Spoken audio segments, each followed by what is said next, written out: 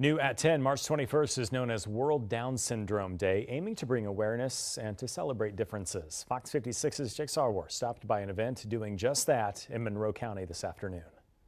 To celebrate World Down Syndrome Day, the Education Department of East Stroudsburg University organized a community walk and resource fair. ESU offers enrollment to adults with mental and intellectual disabilities who may have been told it's impossible. We're teaching our students how to advocate and to be aware of making our students feel included and just to be a part of the community. Dr. Jenna Scala, the chair of the Special Education Department, emphasizes the importance of seeing individuals with Down syndrome as equal.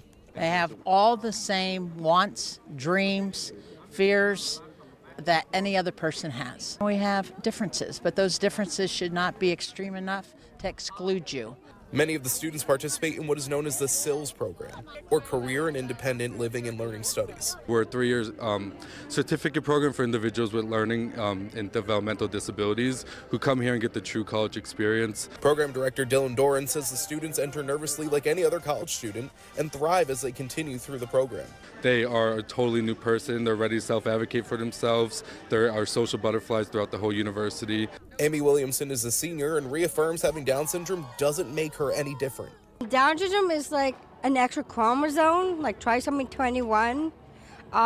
That's an extra chromosome, so... But it doesn't mean there's anything different, right? No, nothing different at all. The organizers say that they look forward to continuing to promote inclusion here on campus and want to remind everyone that differences don't define the person.